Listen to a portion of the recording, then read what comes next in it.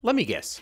You're looking to build wealth in real estate, but you don't have quite enough capital in order to get started. Well, if you have enough equity in your home, there is a way for you to access that equity in order to build wealth in real estate quicker and more effectively. What you're looking for is a home equity line of credit, or for short, we call it a HELOC. Now, guys like Dave Ramsey say to avoid HELOCs at all costs because you're basically using your house as an ATM machine. But I'm here to tell you why I love HELOCs and how I use the HELOC in order to build wealth in real estate quicker than I could have without it, and I made hundreds of thousands of dollars in the process. Let's get to it.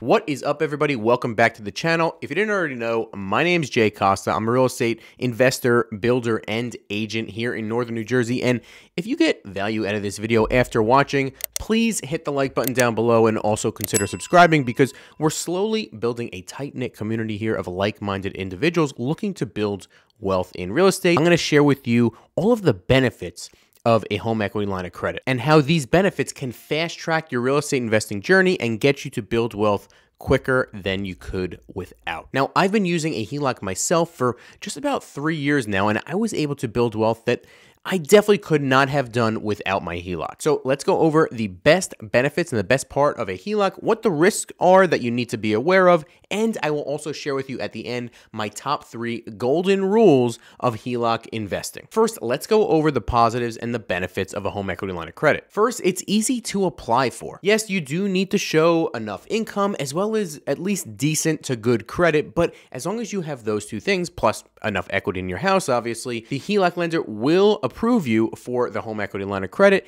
and you could start using it right away. That brings us to our second benefit of a HELOC, and that is quick access and approval. Now, unlike a standard mortgage or a refinance or something like that, that has like an underwriting process and everything, a HELOC does not have that at all. They have their own underwriting process, I'm sure, but it's not like a mortgage, so you can get approved for a HELOC in as little as like a week. My third HELOC benefit that I wanted to share with you is your quick access to capital that you get. This is simply a no-brainer and really the whole point of a HELOC. It allows you to access the equity that you have in your home in a quick and easy way. This is capital that you would not be able to access unless you did some other loan product like a cash-out refinance, and that has its drawbacks as well. And you could use this equity on pretty much whatever you want. Now, this is when it could start turning into a little bit of a double-edged sword if you're not careful and have a certain strategy going in on what precisely to use your HELOC for and what not to use your HELOC for. The number 4 benefit of a HELOC is the flexibility that it provides to you. Now, a HELOC does have usually a higher interest rate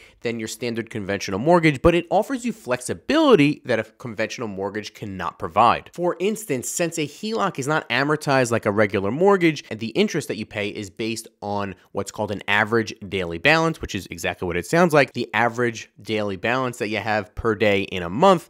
If your balance is 0, guess what? You're paying $0 in interest and $0 in payment at all. In other words, it costs you absolutely nothing if you don't use it. So there really is no drawback in my mind to at least be approved for and have a home equity line of credit and access to that capital, as long as you have the discipline to not use it on bills or to fund your lifestyle. In addition to that, since a HELOC is what's called a second lien loan product, that means that the first lien is your standard conventional mortgage, which for most of us is going to be a very low interest rate mortgage. So you're able to keep that really low interest rate mortgage intact while also adding on that HELOC as a second lien position loan. This is in comparison to something like a cash out refinance, which will give you access to the same capital, but that cash out refinance is basically paying off that first loan and replacing it with a mortgage that is probably, at this point anyway, going to be a much higher interest rate. And lastly, you can actually take the money out of a HELOC and pay it back as you please. Now, obviously, you will have a minimum interest only payment, but let's say you take out $100,000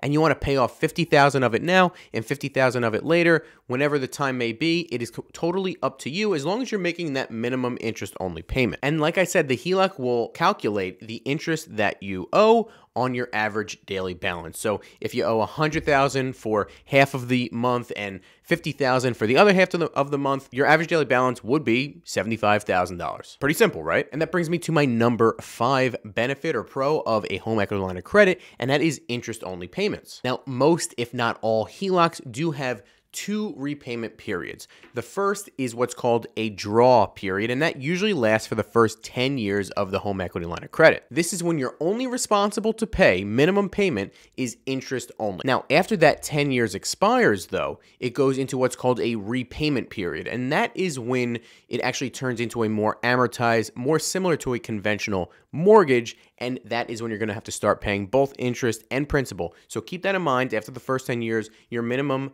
payment will go up. And this is a risk as well of a HELOC that you need to be aware of, since a HELOC has a variable interest rate based on the prime rate. So your payment after 10 years may be much, much higher than what you were paying just the month before. My number 6 benefit of a HELOC is zero closing costs. Now, this will depend on the lender, of course, so make sure if you're applying for a HELOC, ask all the questions necessary, but most HELOCs, almost all HELOCs, have either zero closing costs or very, very little closing costs. This is compared to your standard conventional mortgage or cash out refinance, where you're gonna have a pretty good amount of closing costs, probably thousands of dollars. My HELOC, for instance, I had absolutely zero closing costs. I had to pay nothing out of pocket. The lender even prayed for the appraiser to come and appraise the property. And that is when they approved me for up to $200,000. I made a video about this in the past. I'll put a link in the description box as well as up in the corner. Keep in mind, it was one of my first videos that I made, so the quality may not be quite as good as this one, but maybe I'll make a new version pretty soon. If you want one, drop a comment in the comment section down below. So it's important to keep in mind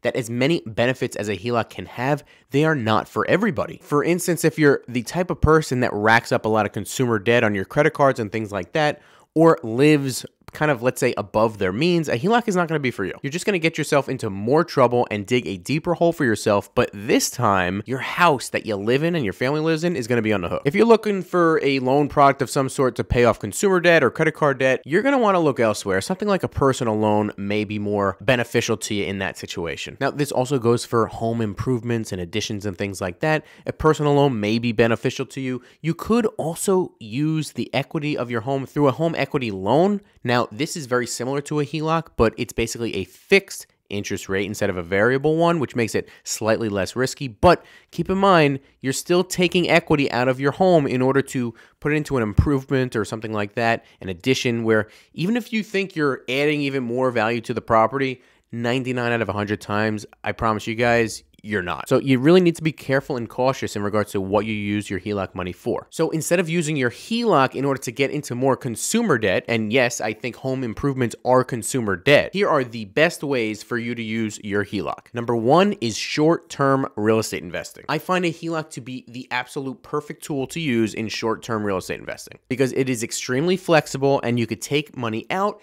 and pay it back as you please and as you're able to. And since it's short term, the variable interest rate is much less likely to kill your investment and kill your profit. This includes house flipping, it includes the BRRRR method, and it includes new construction projects. That has been my most recent real estate investment I've been getting more involved in is new construction and development. I basically use my HELOC to fund a new construction duplex that we're building and we're going to plan on selling probably in March or April. So I will keep you guys up to date on that. If you actually want a walkthrough of that on this channel, I usually don't kind of share my personal investments with you guys. If you want more of that, drop a comment in the comment section down below, and that'll be my next video for you. Now, I've used all 3 of those methods in the past, and the HELOC has no doubt played a huge factor in helping me build wealth that I would not have been able to without it. A lot of you guys ask about using a HELOC to buy rental properties. Now, you can use a HELOC to buy a rental property, but only if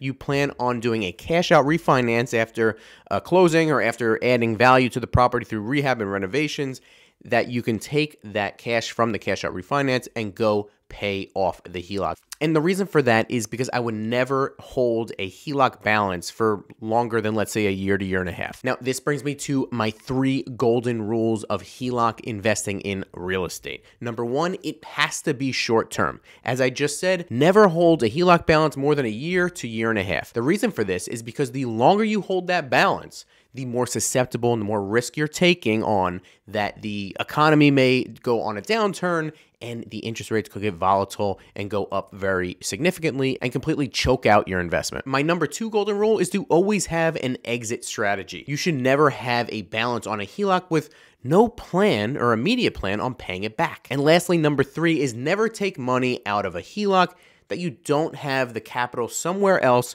that you could pay it off in a worst case scenario. Now, some of you have left me comments thinking that this is too conservative. And listen, you do you. Everyone has their own risk tolerance based on their personality, their situation. But me personally, I would never take money out of a HELOC based on the home that I'm in now that my whole family lives in and take that money that I would not be able to pay it off if I completely lost all that money.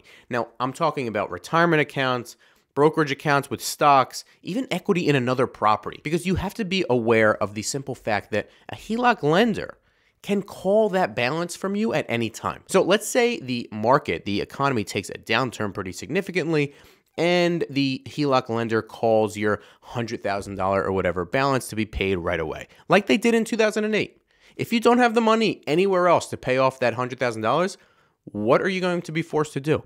I'll tell you what, you have to sell your house. And that's if you have enough to cover both liens, both the mortgage and the HELOC. If you don't, it would be a short sale. And if you don't get a short sale approved, you'll lose your house to foreclosure. And that is not something that I want to put myself or my family through. Like I said, everyone's got different risk tolerances, different situations. If you're single and living alone and you could deal with that, you do you. But like I said, I wouldn't do that. Now, if you want more tips and tricks on HELOC investing and investing in real estate, I'll put a playlist up in a corner here as well as in the description for all of my HELOC content that I've made on this channel. That is it for today, guys. Thank you so much for watching. Drop a comment in the comment section down below and let me know what you think about HELOCs and HELOC investing, and if you agree with all these positives as well as a couple of the risks that I brought up to you that you need to know as well. Am I being too conservative?